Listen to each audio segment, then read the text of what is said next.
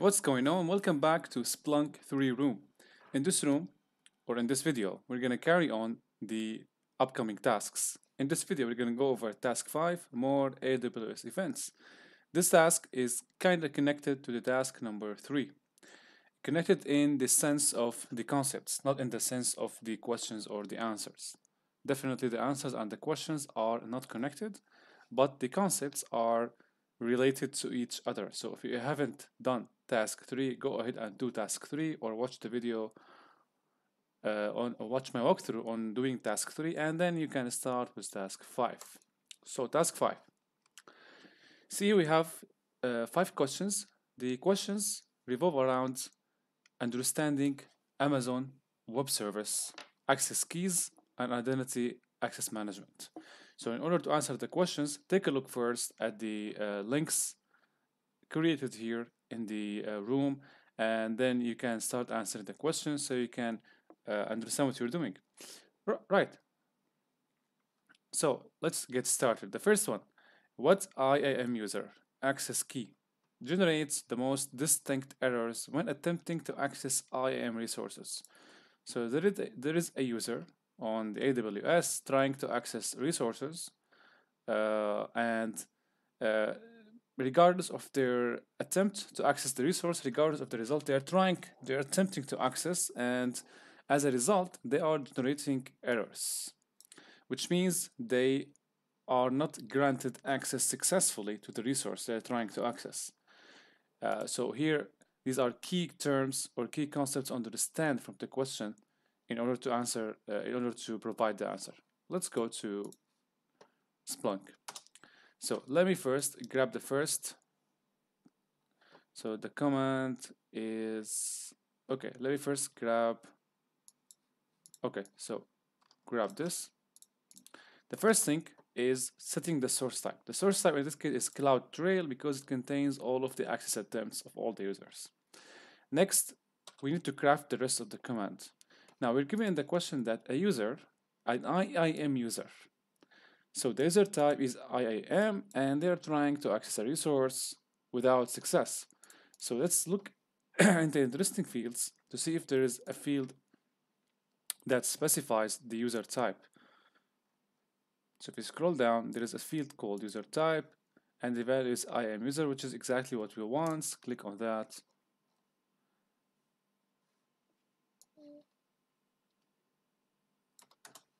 So by clicking on that, we add the user type exactly to the query and we are presented with 5,450 events.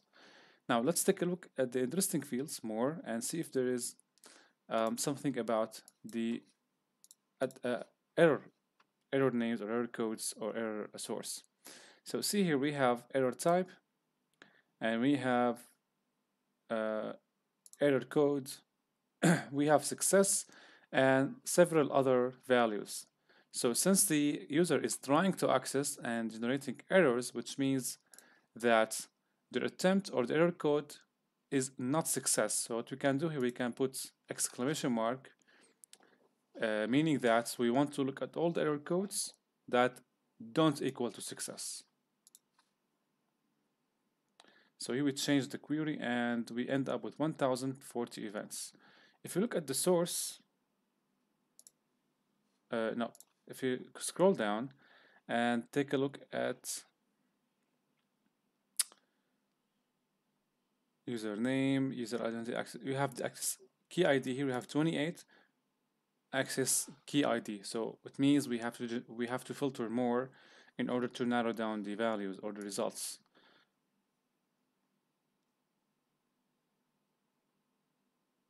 So we have event source here. The event source is the kind of resource that is generating the error. So here we have EC2, S3, and IAM. Since we're talking about identity and access management, we specify the event source as IAM. So now we end up with 17 events, which is pretty good. Now, if you scroll down to check on the user identity access ID, as you can see, we have 3 access IDs. The count is, as a descending order, starts from this one with 9 counts, and ends with this one with 2 counts. So maybe you will say the answer is this one. But before, we have to sort the results, and we have to understand and make sure that if you check at the error message, here you can see we have several error messages, and every message relates to different key. So what we can do here, we can just use stats DC distinct count, and then we choose error message. Actually, it is here. So here we use the stats function to distinctively count the error messages, how many error messages we have, and we sort them by the access ID. So we want to see what is the access ID that is generating the most error messages. We click on search. So here we have the counts, as you can see, and the second one, the second key, is generating 5 error messages, which is the answer here. Next question. Bot accidentally commits AWS access keys to an external code repository. Shortly after, he receives a notification from AWS that the account had been compromised. What is the support case ID that Amazon opens on his behalf? So they committed the access keys to GitHub repository, and the access keys, this is the access key. And when you leak the access keys to outside resources other than AWS considers that as an account compromise, so they would send you a notification to your email that your account may be compromised, and they create a case for you. So to find out what is the case ID that Amazon has sent to Bud when they committed the access keys to an external code repository. So here we're looking to find out the answer within emails. So if you check at the hint, it is telling you to use the SMTP as a source type. So here we change the source type, stream SMTP,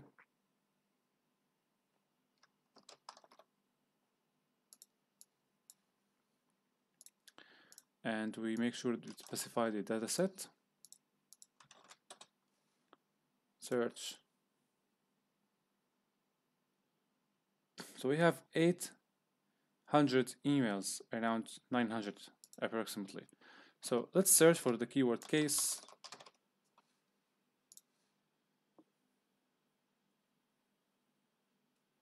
And we have only one event, which is what we want.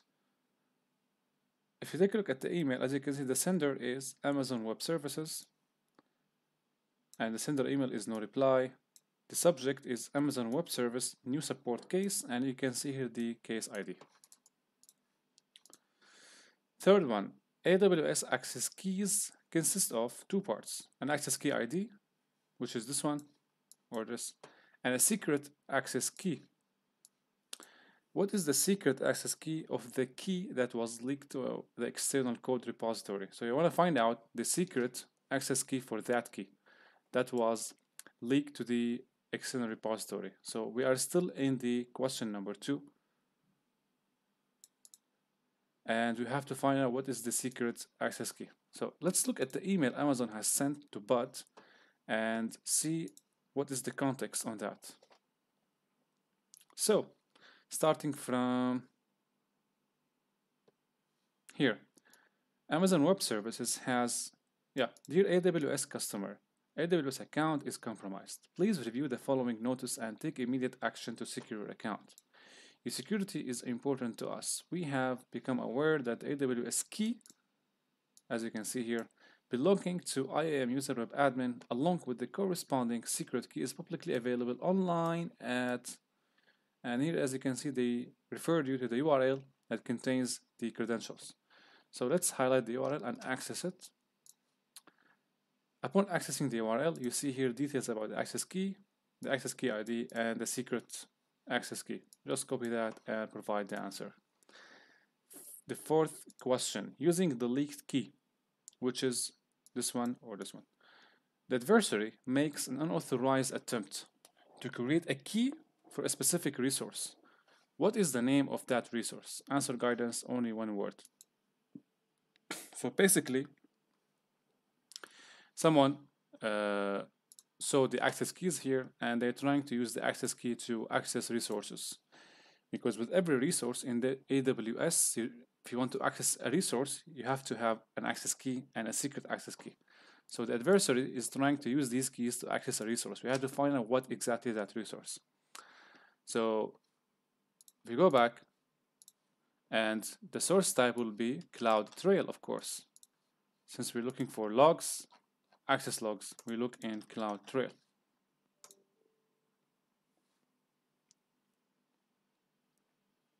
So we have around 6,571. Let's get back to the question. Using the leaked key, okay, let's specify now if there's a field that specifies the key value. We can specify it ourselves. So if I take it from here directly,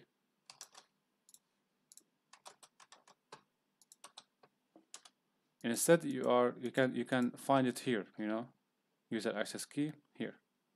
We are just specifying the value to be the value of the access key we have just found. Now we just filter the events, the access log events that contain this access key. Back to the question. What is the name of that resource? Okay, let's take a look. We have 9 events. If you look at the first one, we have access denied attempt, and the resource, as you can see, web admin is not authorized to perform IAM get user on resource user web admin. User here null web admin.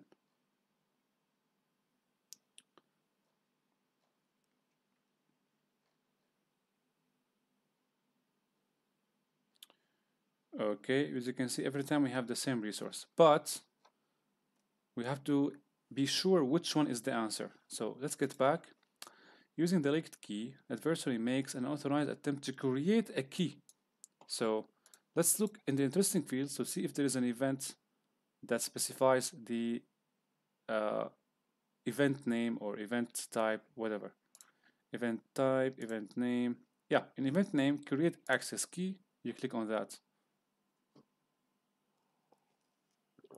Indeed, we have been able to filter the events. We only have one, and the resource is null web admin. Here. Last one.